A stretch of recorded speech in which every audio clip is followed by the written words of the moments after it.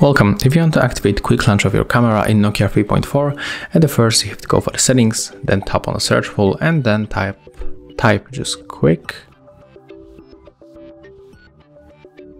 And then choose the jump to the camera feature. And as you can see right now, it's activated, right? So if it's turned off, you have to tap on it to activate.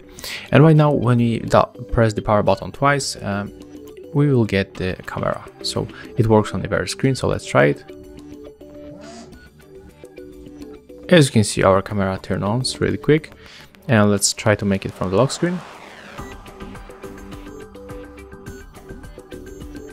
As you can see right now on the lock screen, we have to unlock our phone, and after that, okay, wait, it's not working here. Let's try one more time from the home screen.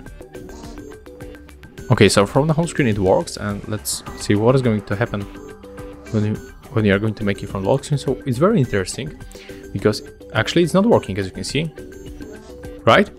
And what is funny, I used this feature on the NOKIA 5.4 and it was working here on the lock screen. So it doesn't work on the very screen, to be honest.